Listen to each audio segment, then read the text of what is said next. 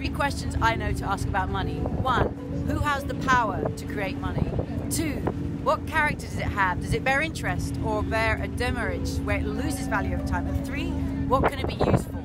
This determines our relationships, our behavior, and inequality. And it is the most powerful question I know about money from Bernard Lietaer. I hope this is exactly the kind of thing that will be discussed at the Money Question. I think the Money Question website is a really nice idea. Money has been exercising people's imagination for centuries because it infiltrates into every corner of our economic life. All these questions are still, believe it or not, up in the air after centuries of discussion.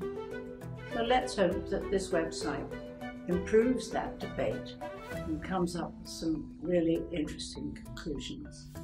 The global financial crisis in 2008 has shown that institutions we were supposed to have faith in didn't know what they were talking about. The Money Question is a pluralist platform for the large and growing group of heretics around the globe that think they have better answers to the money question than the ones that have failed us repeatedly. What we learned from the financial crisis was that there was a lacking understanding of money and the monetary system. And with the Money Question website, we are definitely trying to create some pluralism and better understanding of money. This is like one of the core elements of getting a better understanding of society and economy is to understand money and the monetary system.